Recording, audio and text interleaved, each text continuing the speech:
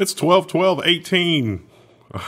Didn't piss off the Euros because it's 12/12 no matter which way you prefer the day and the month. Their opinion doesn't matter.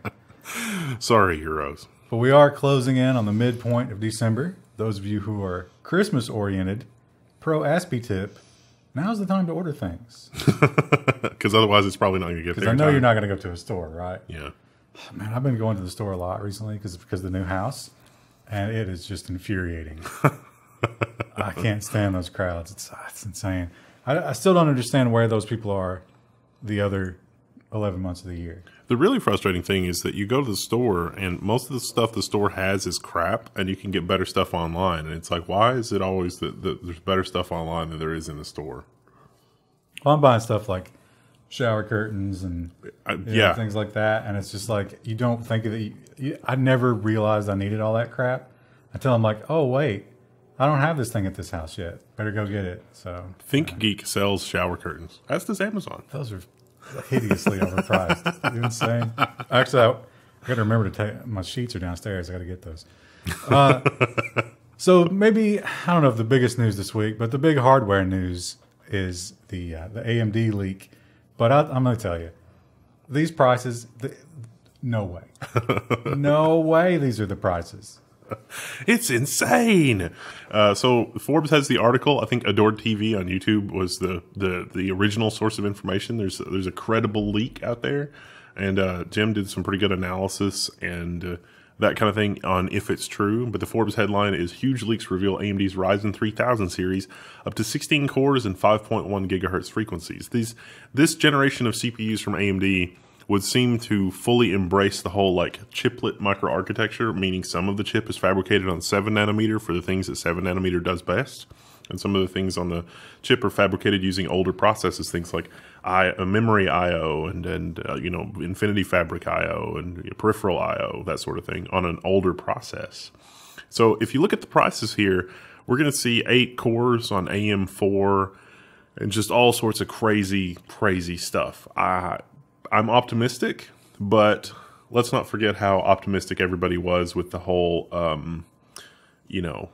Vega thing. Well, speaking of Vega, even more unrealistic are the leaked video cards. Because we're talking about a $250 GPU that's going to be on par with the 1080 GTX. Yeah. That's no. It does seem unlikely, but I would say that it depends on when it's going to come out. So if AMD is targeting $250 for the 2070 after the 2070 has already been on the market for a year, around $300 is not completely insane. Well, it also depends on, I think, how much of that inventory NVIDIA gets through. Yeah. Because until they get through that, of course, if this does come out and it really is these prices, that is such bad news. How puckered do you think the anuses at NVIDIA are this week? I don't think that they've got such market share that I don't think that they're really even that worried about it. I don't know. I mean, I think this could definitely push somebody to AMD. I mean, 250. Yeah. I mean, for 2070 levels of performance, I mean, that is pretty nuts. And it remains to be seen what they're going to do with the whole ray tracing thing. But the ray tracing thing is honestly not as revolutionary as it was when like the Voodoo 2 came onto the market, or when remember like going from like a regular graphics card to the Voodoo, and it was like, wow, I'm willing to pay a premium for this. Good Lord. That was Quake, and it was just like, what's going on here? But ray tracing, I don't think there's been a killer game. No. The killer app for ray tracing. Battlefield? Doesn't exist yet. Yeah. And people, well, like those kind of FPS type situations, people are going to turn that off if they're serious about the game. Yeah. So, yeah, I don't think that's going to be a selling point. So if AMD, even if they're not doing ray tracing on the level of the RTX stuff, for $250, yeah, that's a good deal. People are going to take it. It's too good to be true. Wait and see. Yeah. Well, speaking of things that may be too good to be true, how about the Intel's lithography? Now, they claim that 7 nanometer, okay, 10 nanometer is a disaster, right? It is a dumpster fire. But 7 nanometer is apparently a beautiful sports car sitting next to the dumpster that's perfectly fine. So Anantech has the article here. The Intel EUV-enabled 7nm process tech is on track. And so this article details some of the differences between Intel's 10nm process and Intel's 7nm process. And one of the differences is the wavelength of light used for the process. And there's a whole bunch of other technical details. They say that the 10nm process is actually going to be simpler for a lot of reasons than the 10nm process. So the 7nm process is going to be simpler from a manufacturing standpoint than the 10nm process. And I no longer trust Intel because they have said some very misleading things about the 10nm process and like where exactly it is in the pipeline. And so here they show up and they say, look, the people working on 7nm, it was a completely different team. They were working out of a completely different building. And yeah, those 10nm bozos were just, I mean, they stopped short of literally saying that, you know, the 10nm people were just going to throw them directly under the bus and tell the bus driver to step on the gas. But the 7nm people are our heroes. But then it sort of go on to say, well, 7nm is probably not going to be out for about 4 years. Yeah, that's the thing about it. It's on track, quote unquote, but the track has a long way to go. So, I mean, if you're, you know, what are the odds that most of the people in the upper brass will just be gone in 4 years? It's easy. It's like being a politician. You can promise stuff now and let it be the next person's problem. Well, we've talked a lot about Comcast and their hidden fees. We talked about their hidden fees last week. We talked about many of the cable companies just straight up lying to you in their advertisements. You know, $19.99 is not $19.99 ever when it comes to internet and cable service. AT&T traditionally has maybe been a little bit better, but things might be changing. Gizmodo has the headline, AT&T will now keep your money if you cancel TV or internet in the middle of a billing cycle. So if you it used to be the case that if you set up your service to cancel on the 15th of the month, you would only be billed for 15 days of service. They call that prorating. And I did a little bit of research. I tried to find it. I think this stems from some court cases in the 60s because AT&T was doing a lot of stuff like this. And some of these practices led to the breakup in the 80s, the monopoly breakup, in which they promised not to do things like that or to have prorating. And I tried to find the details about if this is by law or if this is something they agreed to.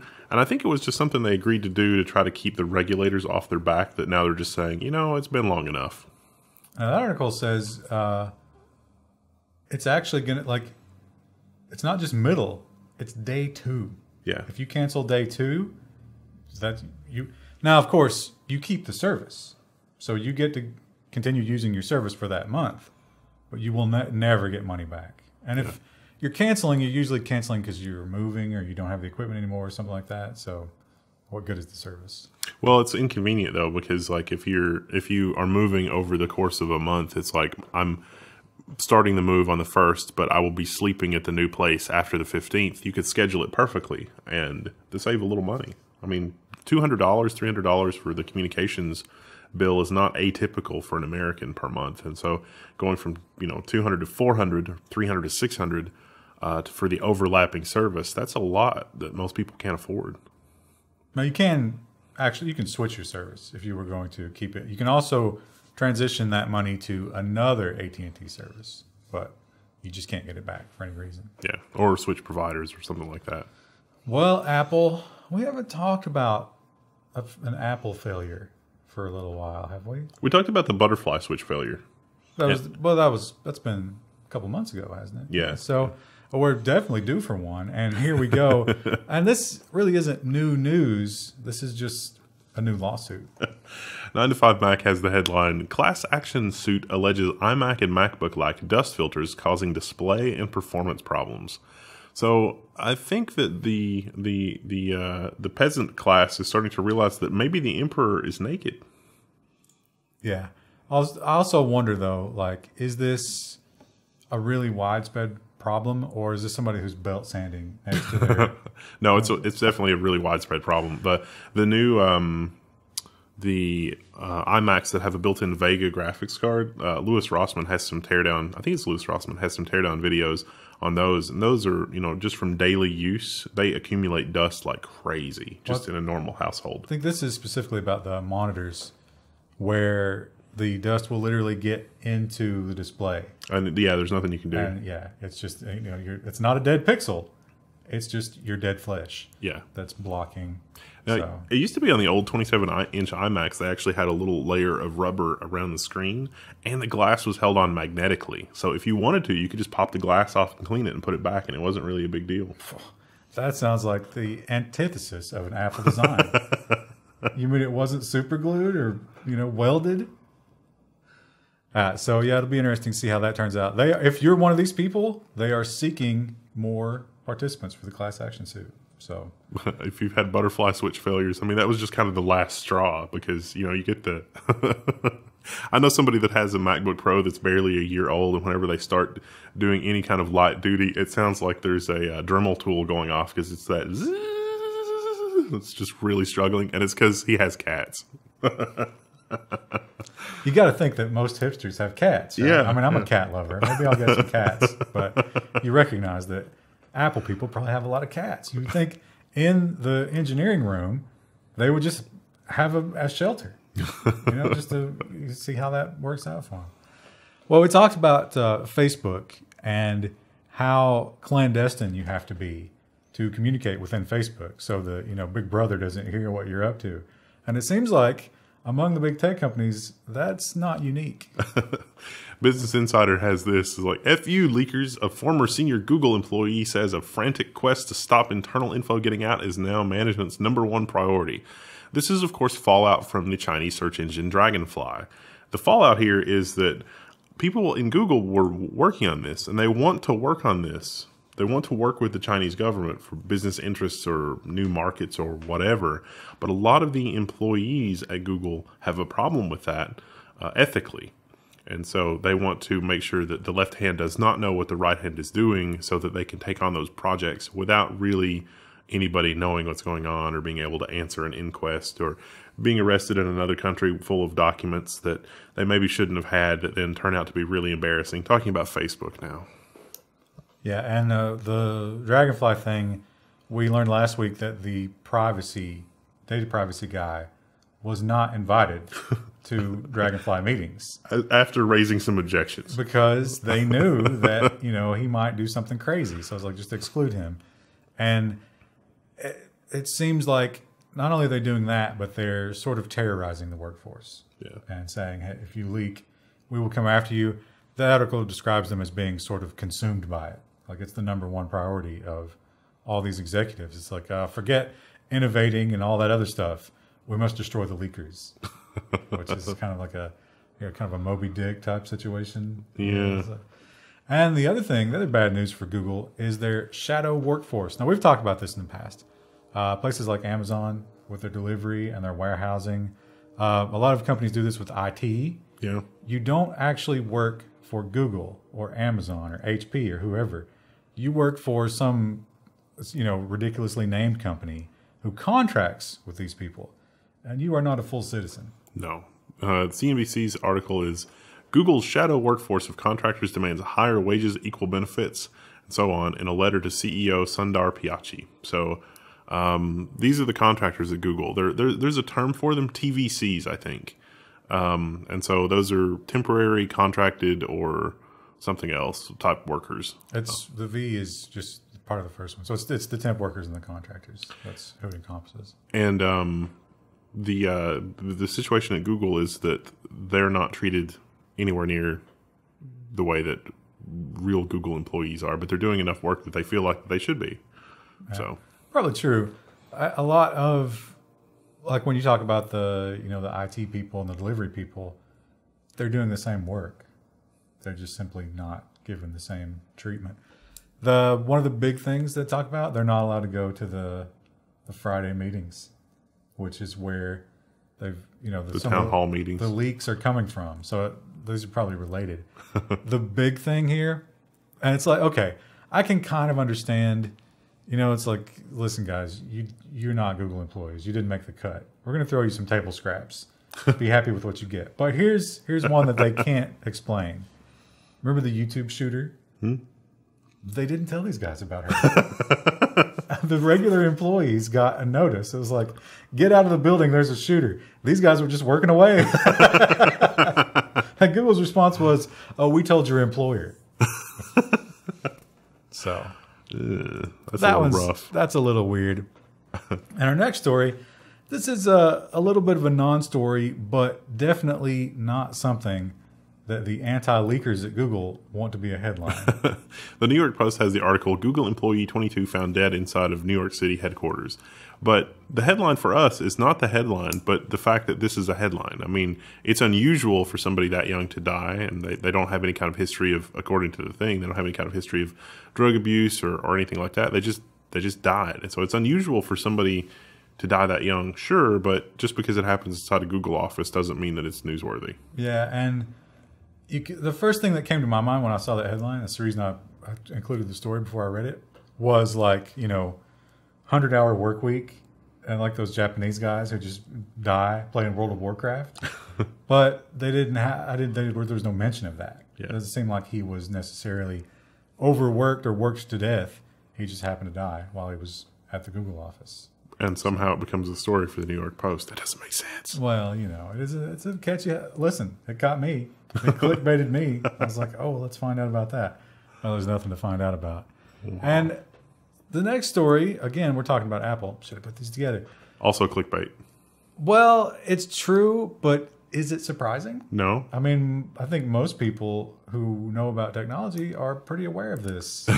Your Apple products are getting more expensive, and here's how they get away with it from the Washington Post.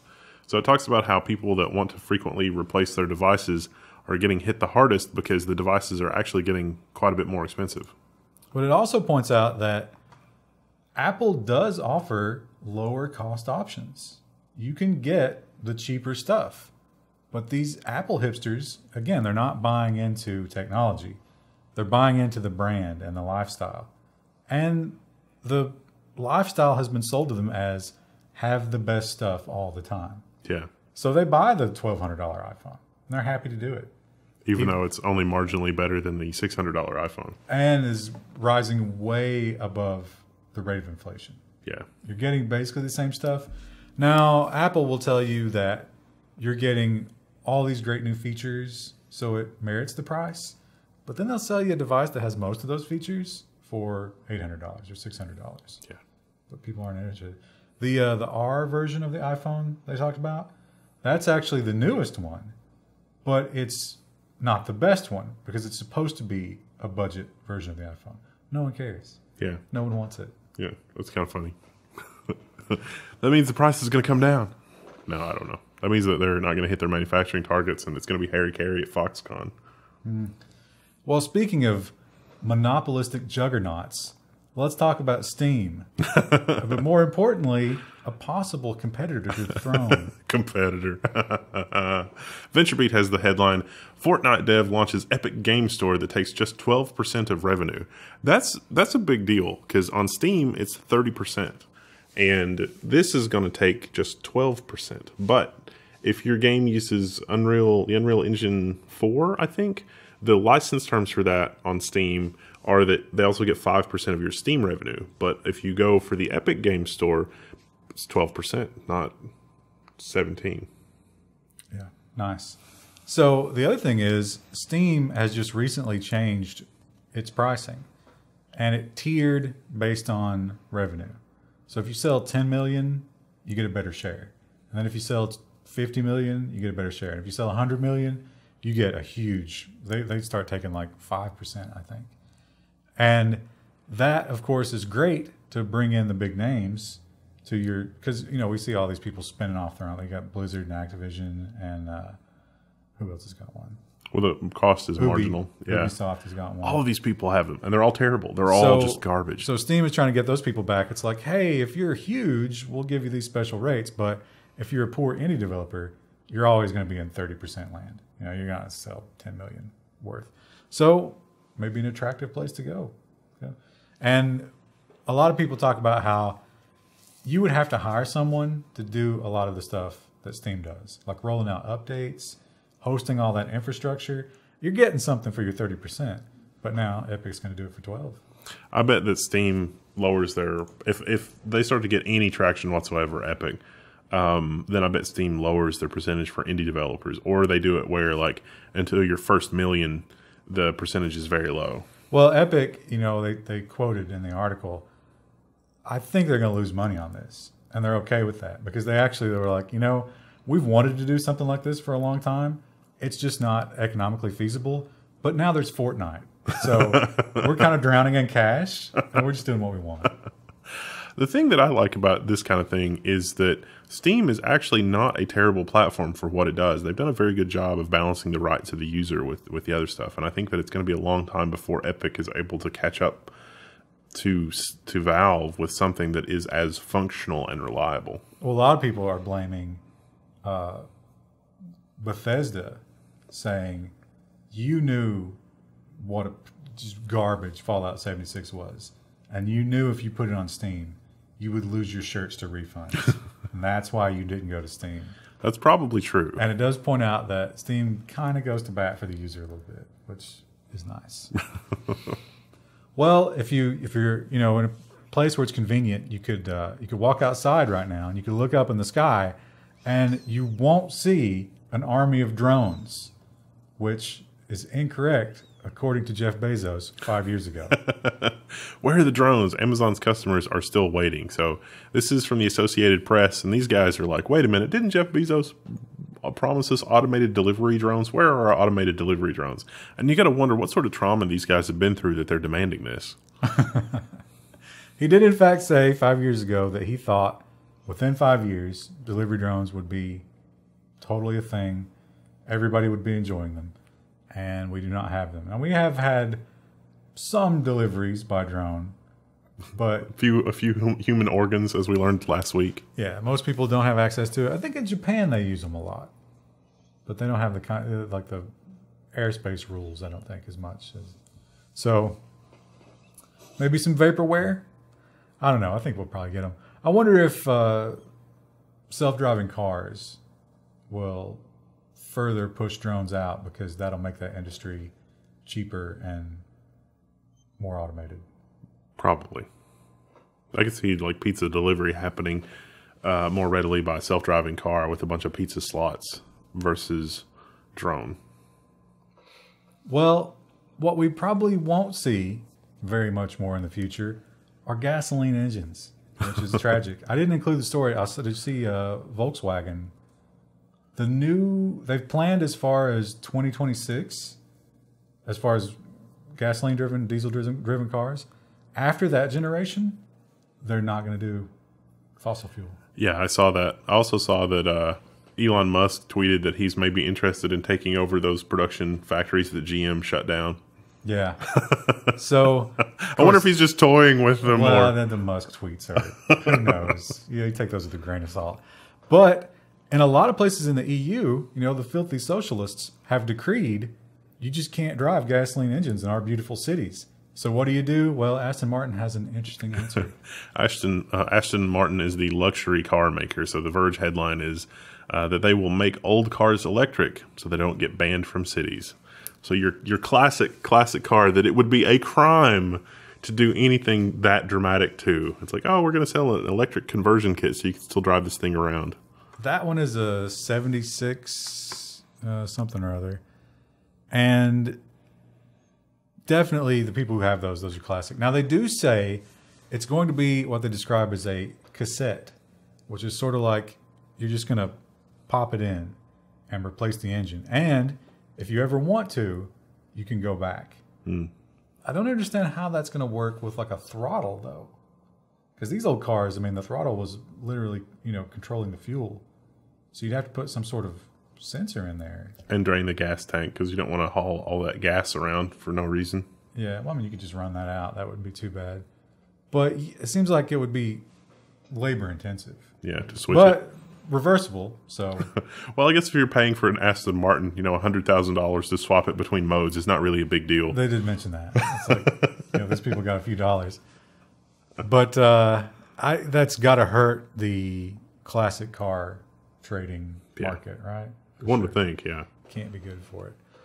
Well, another issue that we have, that we will have with self-driving cars, especially if everybody has one and they're low cost, is just because the cars are driving themselves doesn't mean there's less traffic. Yeah. And sometimes in a city, something big happens and you have to change the traffic, and it can get really bad for a really long time, which is what they're dealing with in Seattle.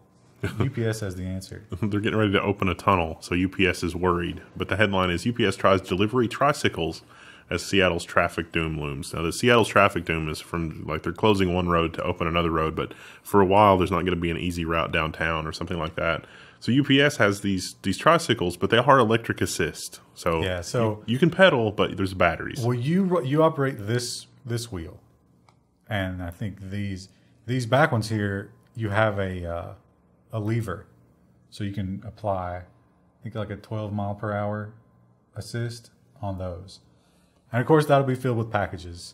350 pounds worth. The range is not great. It's like 4 to 12 miles or something like that. So obviously in the city, I guess it wouldn't be too bad. But yeah, got your little rain guard. Could get cold in Seattle. Yeah. I think they're going to make that change in later December or January or something, right? So those guys will not be wearing shorts. Even if you're not wearing shorts, that's going to be a cold little... And it seems like they went sort of like minimalist with the shield. Because what if you're behind a truck and it's throwing like slush and salt back at you? Yeah, don't think those will be good in the snow. Guess we'll find out. Poor UPS. You know guys. It's going to snow in Seattle, right? I mean, yeah, it's got to. How could it not? Well, we talked about Amazon Go, the store where you just walk in and pick up whatever you want and walk out, and it gets charged to your Amazon account. I'm excited about that. We'll never see one in this part of the world, but maybe those of us in rural places can still enjoy them when we travel. Reuters headline is exclusive. Amazon targets airports for a checkout-free store expansion. So these are the cashierless stores. What better place to put them than an airport? There's people there 24/7. They're looking for stuff. It's like, hey, you got an Amazon account? Come right in, take whatever. Yeah. And if you can pay Amazon prices from the website instead of those ridiculous airport prices, these will be huge. Yeah. So look forward to that as you travel. They have sort of talked about Amazon really wants to do this, but apparently it's kind of rough getting real estate inside an airport. There's like a bidding process or something. Yeah. And every time they bid, the airports come back and it's like, oh, we got somebody that beat your bid, but they won't tell them who. So it's like, are you just screwing with us?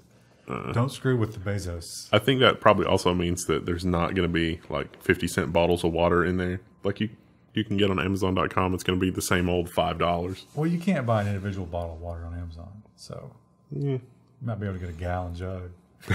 Can't get that past security. Well, we talked about Uber. We haven't talked about Uber a lot lately. The new guy that took over has done a good job of sort of calming things down. But before that happened, we talked about arbitration. If you are unhappy with Uber, just by merit of signing up to the service, and that terms of service that you didn't read, you agreed to arbitration. So you can't sue them. But one law firm has found an interesting loophole. Yeah, so this story is actually really interesting. It's another Reuters article, and it says, forced into arbitration, 12,500 drivers claim Uber won't pay fees to launch their cases. So we covered this originally when it was happening, and the court said, okay, you've got the arbitration agreement, and in the arguments to that court at that time, a long time ago, Uber said, yes, we're going to pay the arbitration firm the fees, which is like $1,500 to start, and that will kick off the arbitration process. Uber has done that 6 times. They've gone to arbitration 6 times so far out of 12,500. Yeah, so it costs $1,200 to do.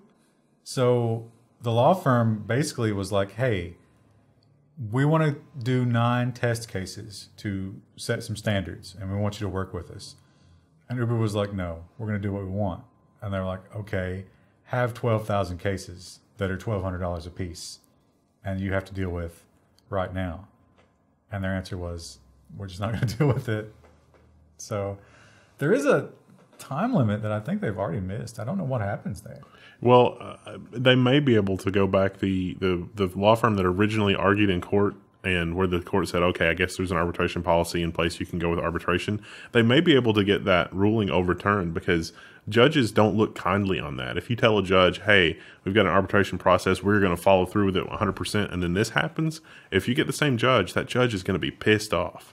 And there's probably no limit of Uber drivers who are upset, who would be willing to just jump in there.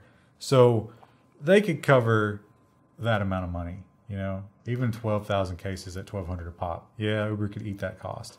What if it's constant? Yeah. That'll destroy them. So yeah, they got to do something here. Bad news for Uber. But smart in terms of that law firm. You know what else is smart? The Level 1 store, because I keep forgetting that we got new stuff in there, and we forgot to mention it at the start. There's some fine-looking water bottles.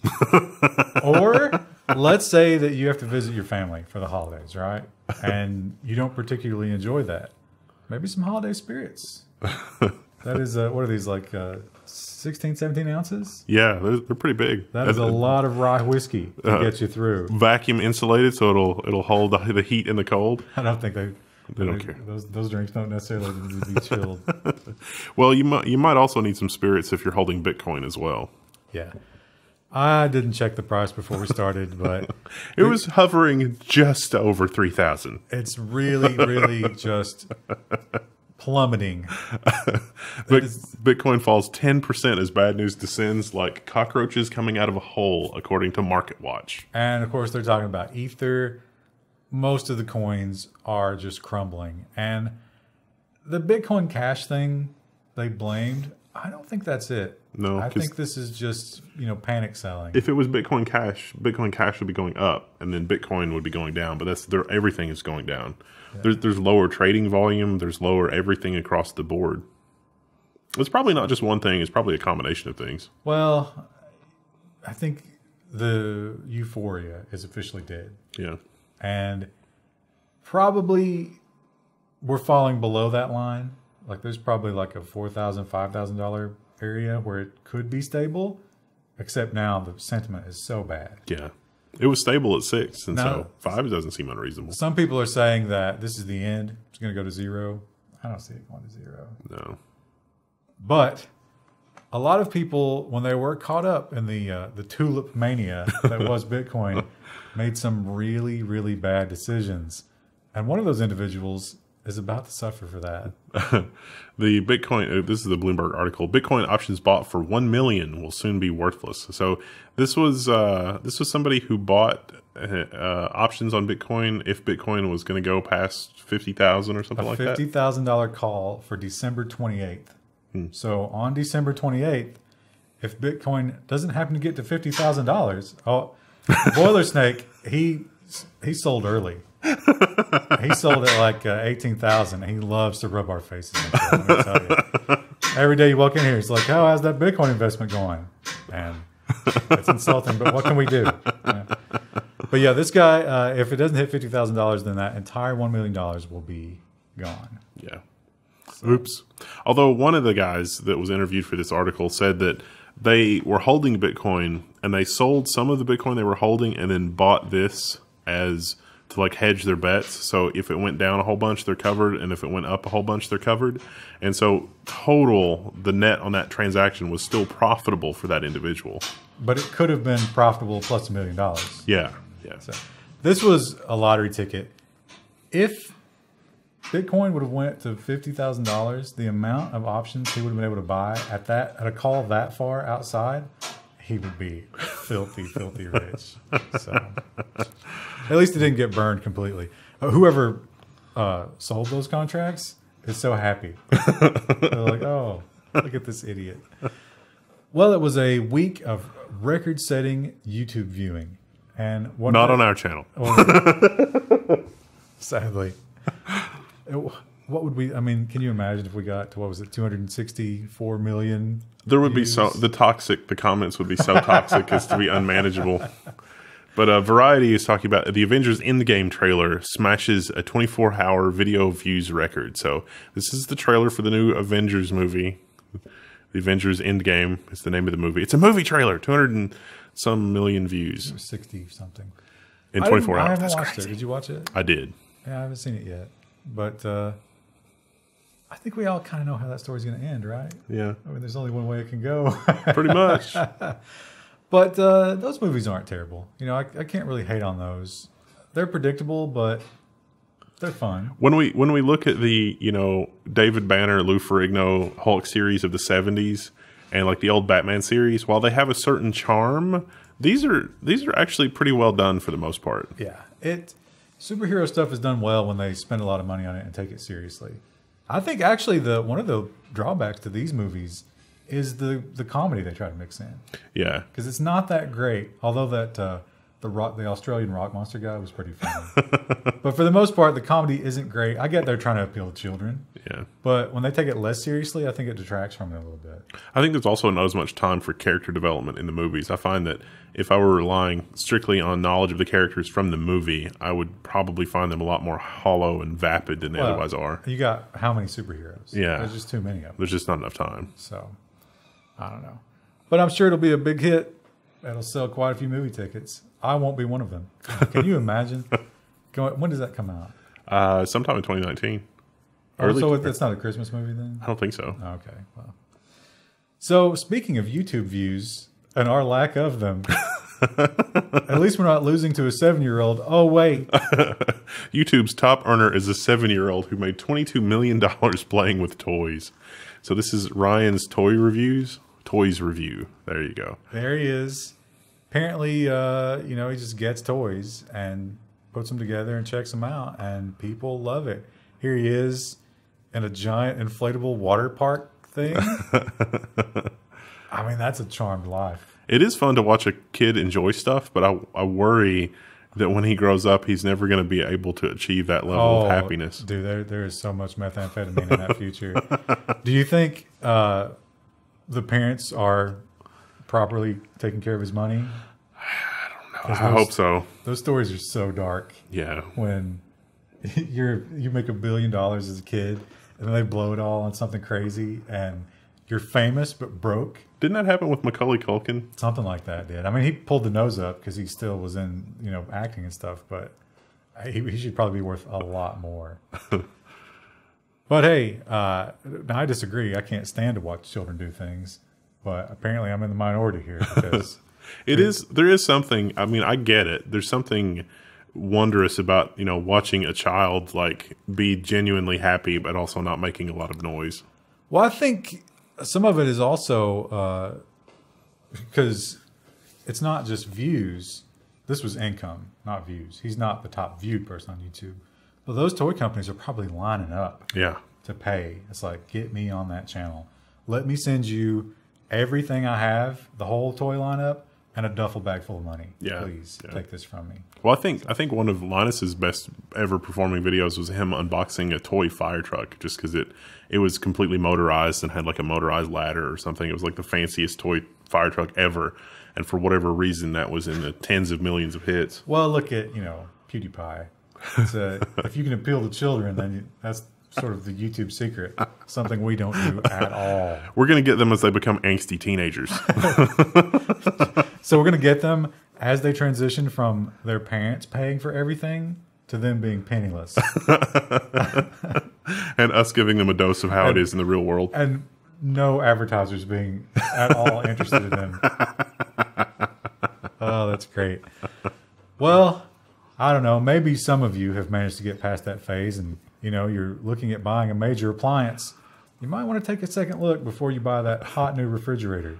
I don't think we've ever recommended. I think every time anything like this has come up, we've always said, don't buy the smart appliance. This is ridiculous. This family says this smart refrigerator can't be repaired yet because it's too high tech.